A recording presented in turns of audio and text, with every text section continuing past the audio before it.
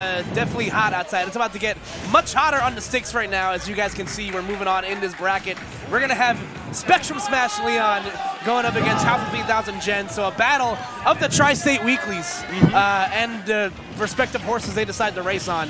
Yes, we've got the Lizard Breathing Fire and the Waifu Fire, top tier looking right now. Now, Gen, I mean, most people local will know Gen, very top contender at Xeno. I think he's number 4 right now on the state PR. Yes. Yes. And so LeoN, newly number minted number 3 on the New Jersey PR, one of the flag bearers for the state of New Jersey. And already off to a really quick start here. This is kind of a hot contention of money, you know, of side bets between the teams. I don't think LeoN's ever beaten Gen before, but at the same time, LeoN's stock is very, very high right now. As you can tell, already out to a very strong start. Absolutely. And one thing that gets me about this matchup, right, is typically if you're against Bowser and you yourself are not a heavyweight that benefits heavily from rage, things like that will happen. Even if Bowser is behind on percent, things like that can happen. So now that he's a stock up and not even sitting on that much rage, this is a lot harder to deal with. Yeah, but great start for LeoN, and already getting started with that neutral air into the falling forward air. And again, this is kind of the hard part. Palutena, you know, she's got great options on, you know, on block. Not many characters have options to deal with stuff like neutral air and back air if it's spaced perfectly. But Bowser has so many fantastic out of shield options, and that back air almost eradicating that second stock. That Here comes the side No. So he actually, Gen, the player who is in the Bowser side, the Bowser bomb, whatever you would like to call it, they can influence the direction slightly. So it looks like Gen might have held left on that one, try to keep himself off the platform, but he can't keep himself out of the blast zone. He hasn't even meant to take LeoN's stock yet. No, so LeoN off to a fantastic start, and once again, making great use of that side B command grab, coming out frame 6, buying him an option to get off the ledge right there, which I think where Bowser probably struggles the most in this matchup. And as long as LeoN can hit those, I don't see why you can't win this. As you can see, he's already up 2 stocks. You'll also see a lot of that up B out of shield, very quick option. I think that's also frame 6. It's very fast. GG. Nah, no, it is. Okay. See, I thought with the jump and the teleport back, he would have made it. But he took him all the way down to the blast zone. That was quick. That was like a minute and a half or something. Yeah, that was a very fast game. LeoN really didn't look like he was sweating much. Yeah, you sure LeoN's never taken the game over Gen? I was going to say. I mean, hold on. I heard that in the crowd from somebody. That's all I'm just going off of public information, but right now, you know, that was looking like quite the shellacking right there. So. Yes, exactly. If this is his bracket demon, he's found his holy water. Yeah. We are cleansed on this beautiful Sunday here. So let's see if Gen can kind of, you know, straighten his head out. Like, that's definitely one way to kind of, you know, wake up a bit. Like, I know some players kind of tend to start a little bit slower on these important sets. So now, one could also argue that you know, the first round is always for getting the read off, but it's hard to say you can get much of a read when you were sort of getting ragdolled around like that. But we'll see. Gen already starting out this game, he was a lot slower, sort of pushing LeoN to the edge here. And we'll see if he makes something work now. He's got the nair, he's going for his follow-ups, which are all looking pretty good. Yeah, again, the big thing here for Gen is how long and, you know, how much can he capitalize on keeping Bowser in disadvantage, specifically from the ledge. I think heavyweight characters, you know, while they're also really good in they're probably the best they've been in this game than they have in other Smash games. Yes. They still have to wait in line like everybody else getting off the ledge. And Palutena, so good at just keeping you in what feels like disadvantage for forever. Not only that, but Palutena with all of her active frames and Bowser's big body means that he has a very strong chance of getting clipped. And Palutena doesn't drop a whole lot of stuff. Nair, very consistent. If you get one hit, you'll probably get the rest of them. So catches with the forward air. See, that's the thing. Bowser is one of the few characters, I would argue, that can actively try to trade with Palutena in the air, which is a difficult thing to do. He's just got massive hitboxes, massive weight, too. Low angle as he gets sent off the blast zone. Yes, sir. Back throw, clean up the stock. So Gen, you know, already off on the right foot here to start this game, but the back air just going to squeak into the first row. He was giving him the nair plane, and he says, yo, you riding coach? He says, nah, first class. Boom! This train runs local right now, unfortunately. All right. All right, keeping him at the ledge. Very patient right there, Bo. A little risky. If LeoN burns his jump and then Gen gets it, that means he's very linear on the recovery, and Gen can run down with a nair, maybe even go for a spike. Great use of the get-up attack right there, the unconventional option to get off the ledge, but still, Gen just positioning himself in the right way to not get hit by these big hitboxes of Bowser. Yes, and you will see in disadvantage, Bowser does have decent options to mix it up. You see the stall and fall there with the down air. You'll see things like the side B command grab, good out of shield with the up B. But these are all very risky options if they don't hit, if they don't work, especially even on whiff. Things like that back air do have the landing lag that gives Gen his opening. We'll see if he can get back on ledge here. Looking deadly. And this was I was talking about game 1. Bowser at this percent loves sitting on rage, so if he can survive and find a stray hit on Gen, this could actually turn into a stock percent or stock lead for LeoN. So good use of the explosive flame right there to force LeoN on the low recovery. Oh, that's it. And there we go. Down tilt's going to catch the up B. Forward air cleaned up the stock. So now Gen finds himself up once again, but LeoN, again, continuing to press right now. Nothing off of that throw at this percent right now. Yep, he's going to be looking for the command grab. No kill, good DI. Yeah, even on the platform, you know, that definitely wouldn't have been surprised to see that kill, but still, Gen getting as much mileage out of the stock as he can. Yep. I'm honestly so used to seeing Bowser with some amount of rage that I was like, yeah, let's just assume this kills. Let's assume Bowser's a killer. All right. Yo, let's jump. Oh, wow. He wanted to end it all. All right. Funny thing is that if he had gotten that off, even if Bowser had had his jump, that's such a vertical recovery to make that's easy pickings for Gen's edge guard, and he'll rack on a lot of percent. Oh yeah, Palutena, like we just said, one of the best characters at keeping you both on the ledge and also killing you very early. So really good job dodging over with the forward air right there. Goes actually right over his attempt to grab him. Yep. Yeah, you see Gen starting to catch on to the command grab off the ledge, but still gonna get swept up by that back throw. Yep, he gets chucked right off the stage. Yeah, but LeoN gonna have to play this one pretty close to the vest right now. He can't really afford to mess up because Palutena has a plethora of kill moves if given the opportunity to land them. Ooh! LeoN! That was actually not as risky as it might look because it snaps to the ledge like that, but that's still sort of a wacko option to go for right now. All right, gets grabbed. Yep. All right, good confirm. Bowser's big. He ain't dying yet. Now he's dead. Now he's dead. Yeah, there we go. Now that's the first time LeoN actually. Ooh, he's talking to the crowd right now. Gen a little positive about that. Gen a little. He says, "Man, I ain't no princess. I'm a goddess. You think I'm gonna sit in some castle tied up to some chair with rope? There we go. Oh! Do you know what I'm made of? Do you know what I am made of? Captain Phillips, look at me. I am the captain now. Yo, a resounding, confident return after game 1. That's the thing, right? You see a lot of this at top-level play. Adaptation on the fly that makes a game 1 that looks like, oh man, that was a total stomp, into where did this come back from? Exactly. He was confident, and he had control about 80% of the time on that because of the ledge play. Oh, no. But we could potentially see some wacky shenanigans in the category of recoveries right here, Gretch, because this stage, you know, infamously really bad for characters if you have teleport recoveries. You have to be a little bit more conscious of where you recover. Yes, so for those who don't know, teleport recoveries in this game work by drawing a line following whichever direction you input, and then if you hit a surface, you actually follow that surface out. That's why if you teleport recovery on FD and beefy it while you're in towards the stage, you shoot out from the stage.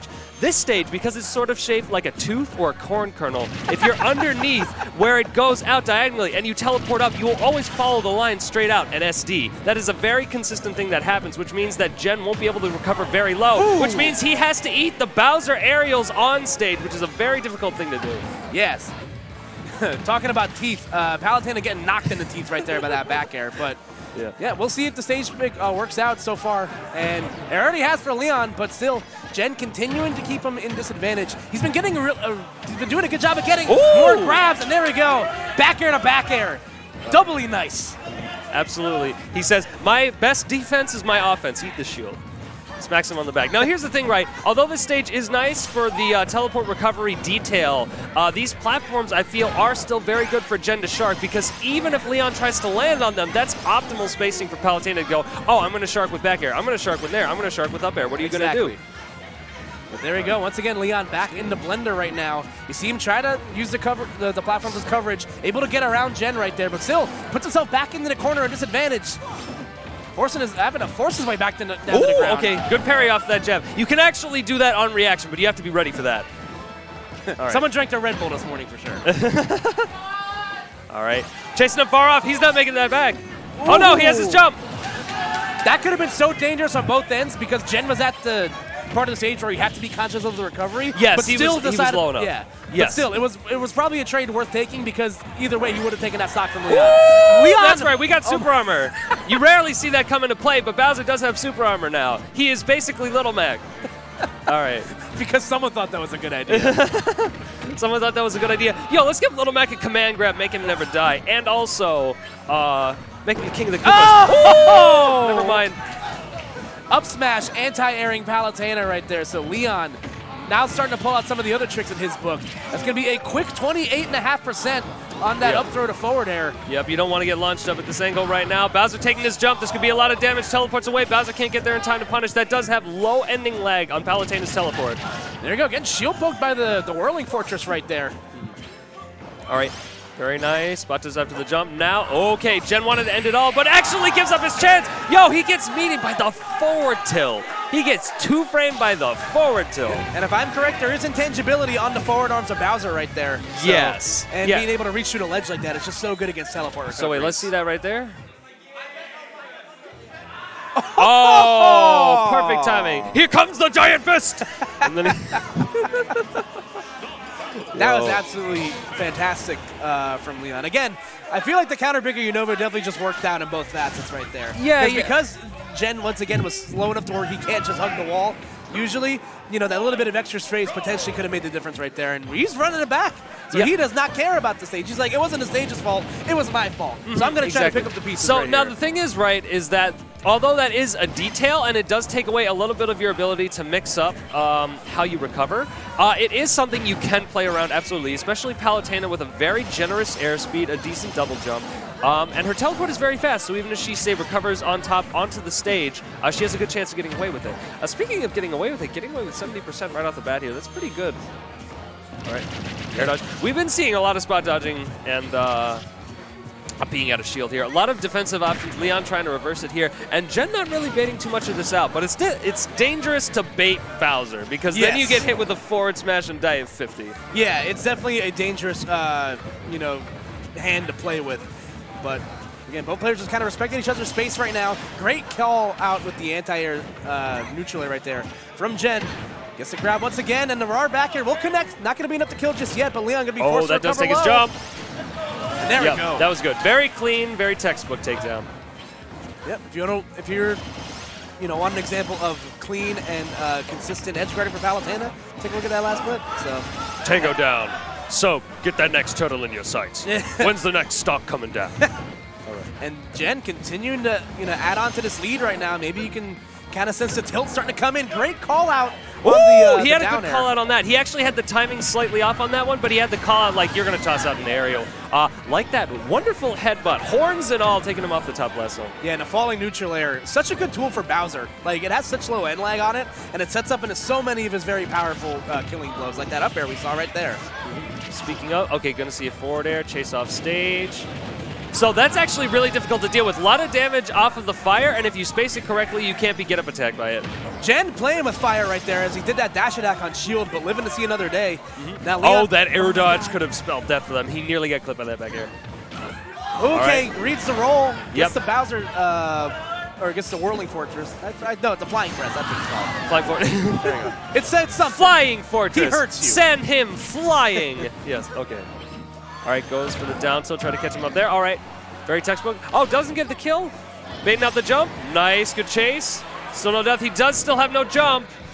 Uh-oh. Okay, that's not bad. Gets back to the stage with a command grab, going for the grab once again. Looking very difficult. Gen sitting on his winner's round stock. LeoN continued to press. Oh, okay, he had his jump. If he didn't have his jump, that actually would have been death. He wouldn't have been able to make it back because of Unova. All right. Nice, good roll. This is so scary. Shield pressure. Right he goes for it. Sometimes you got to break up the rhythm, right? It's very easy to get a back and forth pace going. So when you're expecting bop, bop, bop, bop, when there's a pause and a forward smash, sometimes you catch the wing. Sometimes you drink that Red Bull. Yep. Sometimes Gen is on top of his game going for 56%, and he's still hungering for blood. Oh, misses the grab. Oh, that could be deadly. And that'll be it. And there we go. Spectrum Smash LeoN over House of 3000. Gen moving on into winner's bracket. I believe that might punch his ticket in the top 16. It just might. And it does. So, so you see right there, not having that grab, that was a little bit ambiguous on the down air. Not having that grab there and made all the difference. And Devin doing classic House of 3000 shenanigans. He does the slow-mo of the pop-off. slow-mo pop-off. It is my the one from Smash Philadelphia still makes me laugh. That was so good. But again, that's honestly the best one. It honestly is. That needs to go in the museum or something. Yeah. But again, that was such a good set between both guys. And it was where I saw the most adaptation is where you know, LeoN won the first game pretty handily, and then Jen started getting a lot more grabs. He was starting to be a lot more conscious of like, okay, you know, I'm going to run up on your face and, you know, if I grab you when you're on the ledge, there's really not much else you can do. He was getting a lot more grabs in those games 2 and game 3, and then LeoN started catching on to that, started doing a lot more spot dodges, and when you have, you know, with a mechanic like spot dodge canceling in the game, you know, you're able to cut the end leg of your spot dodge in half if you do a special move.